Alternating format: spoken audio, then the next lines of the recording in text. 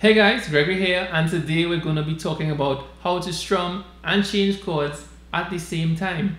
Now, this is really an important topic for any beginner guitarist because what we're speaking of here is how to maintain the rhythm of a song.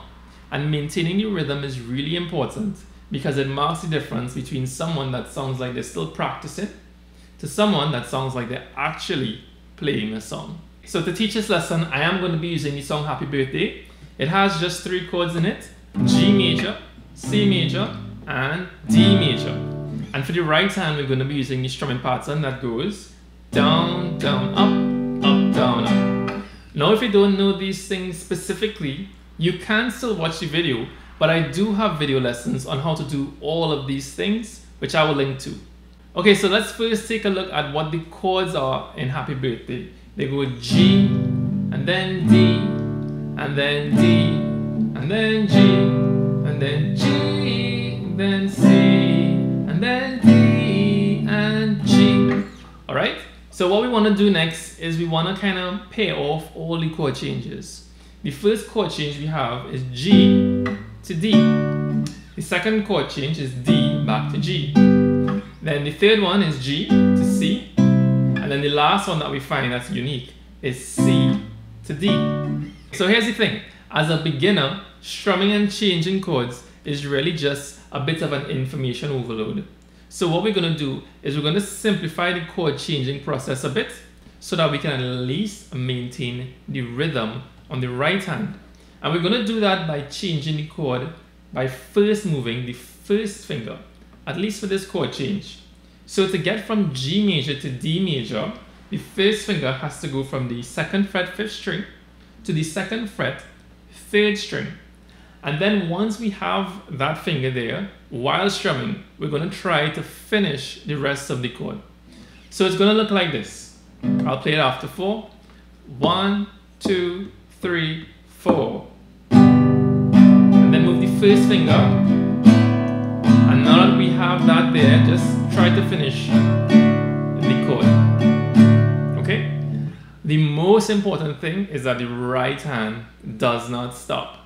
Okay, so before we continue, just remember that this is an exercise and we aren't actually going to get a whole lot of time to change the chords perfectly.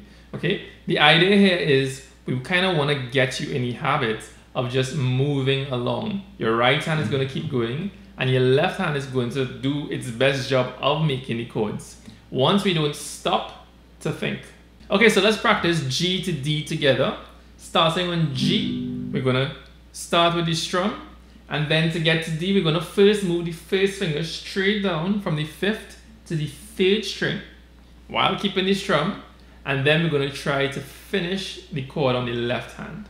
Okay, so after 4, 1, 2, 3, G, 1, 2, 3, and first finger, 3rd string.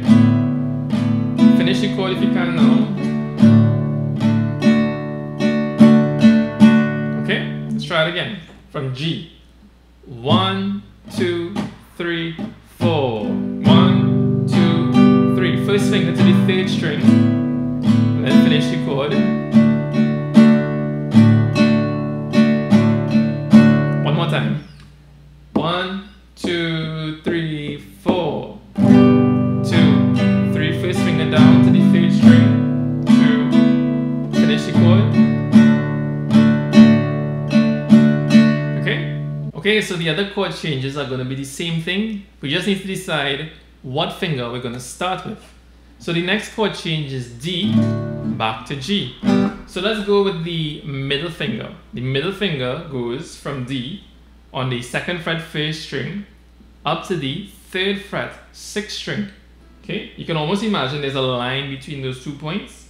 2nd fret 1st string, 3rd fret 6th string. So I'll just do it once.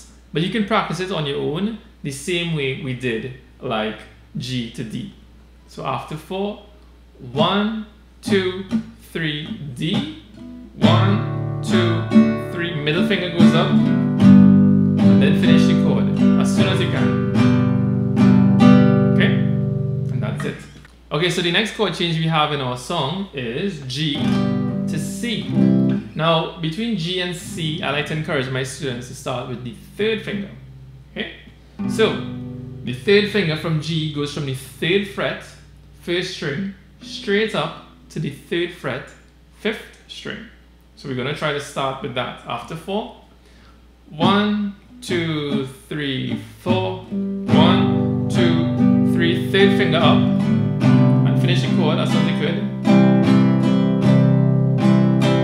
Alright. The last chord change that we have is C to D. So for this chord change, I would encourage you to use your first finger. We're going to move the first finger from the first fret, second string, to the second fret, third string. Okay? After 4.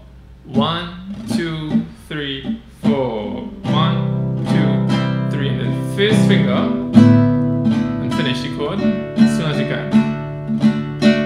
That's it. Alright, so that was the lesson. Now you would find that after some time you would not have to be so methodical in how you practice your chord changes, because the idea here is we just want to kind of get the left and the right hand to keep moving. And once you get the hang of it, you will get the hang of it for all chord changes. So if you did enjoy the lesson, please like, share and subscribe. It will help me immensely. But until next time, goodbye.